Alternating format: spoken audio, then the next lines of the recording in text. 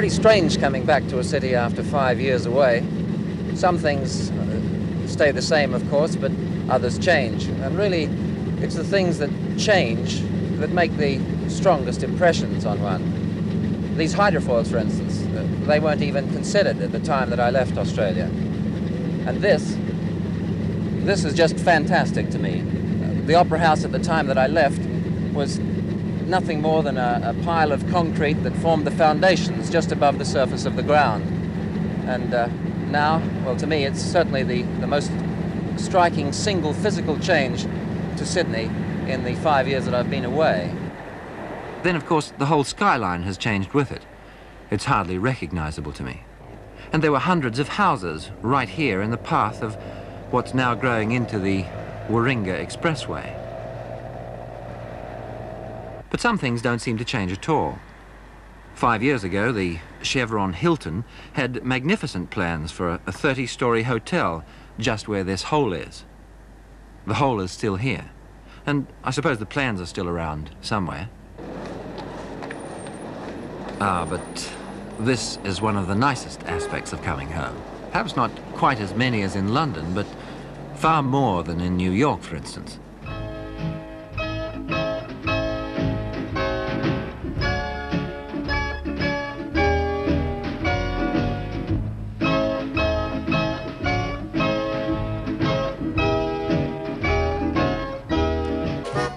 But men going to work in shorts, that really staggered me.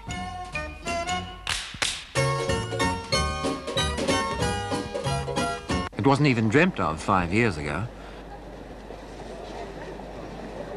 These little red phones all over the place, they were something new too.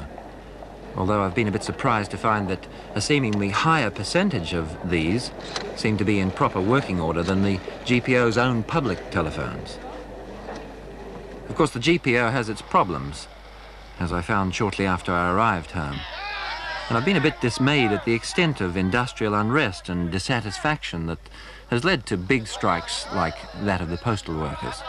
The television coverage of these events, the tragic death of Mr. Holt, his memorial service, and the important political issues that followed through to the election of Prime Minister Gorton impressed me considerably. But most of all, I think I've been struck by the new willingness of politicians and government officials right up to the Prime Minister to appear on TV discussing issues of contention now. Well, gentlemen, this is a press conference for the purpose of enabling you to ask me questions, and in the hope that I'll be able to provide some sort of an answer to them. 5 years ago, you hardly ever saw the Prime Minister on television. Generally speaking, the average Australian seems to me to be much more aware of Asia, and in particular Vietnam, and to have a genuine concern for the importance of the role that Australia is developing and having thrust on it in Asia. But I couldn't help feeling that the old complacency, the feeling of, oh well, that's a long way away, was still pretty widespread. I wondered a bit if people were really concerned at all with the problems facing our society in general. Things that were wrong, things they might be worried about. Oh yes, I do worry at times. What sort of things concern you? Mostly about war, War? poverty, such other problems. Well, I think there's too much emphasis on sex and this sort of thing today, community. Well, what about air pollution and water pollution of the cities? Oh, they should do something about it. There's a lot of diseases going around.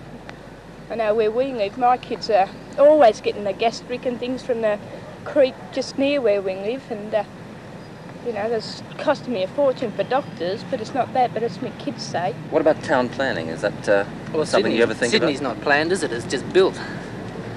It's just ribboned out. It's just nothing there, really, except just a mat. I don't particularly like the buildings very much that they're putting up. I think they're too modern. Well, this is one apparently unchangeable aspect of certain Australian buildings that is anything but modern. These incredible examples of native art, I suppose you'd call them, are one of the things that really impressed on me the fact that I was back home again. The beer's just as good as it always was. And the new money, I think it's terrific. Of course, I gathered that one has to be a bit careful with $10 bills. I think it was dud 5 as they were passing around a few years back. And talking about money, it's really good to be back where food prices are reasonably sensible. I know you'd probably complain that they're always rising, but after living in the United States, these prices are really a pleasure. Of course, the money you save on food can easily go in other directions. These places were completely new to me. None of this 5 years ago. Quite a change. 2 and 3 for 2 units, 2 and 5 for 2 units.